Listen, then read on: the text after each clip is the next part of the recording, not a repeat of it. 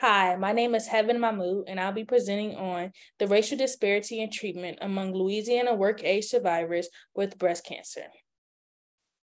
Louisiana has the third highest death rate in the United States for breast cancer. In addition to that, Black women in Louisiana have the highest breast cancer mortality rates. Therefore, the objective of our study is to investigate treatment and monitoring patterns and assess the racial disparities among work-age breast cancer survivors in Louisiana. We conducted our study utilizing the REACHnet database, which stands for Research Action for Health Network, and the Louisiana Tumor Registry. We gathered information on demographics and clinical characteristics, diagnosis, and treatment. Our results are preliminary, and here are our preliminary results. The total number of women identified was 1,996 women. These women were diagnosed with either stage 1, 2, or 3 breast cancer.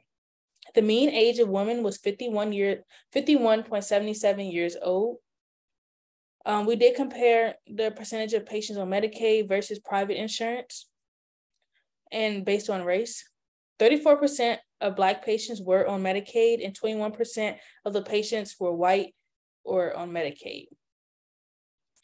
In contrast, significantly more white patients were on private insurance, with 64% of white patients on private insurance and 35% of Black patients on private insurance.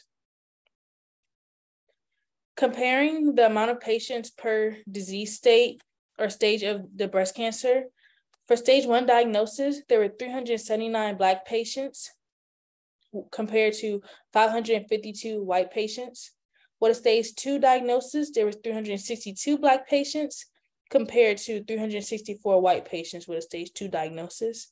And lastly, with a stage 3 diagnosis, there are 153 Black patients and 145 white patients with a stage 3 diagnosis. So based on these numbers, we were able to conclude that Black patients are more likely to have more advanced stage breast cancer diagnosis in work-age women in Louisiana. Thank you.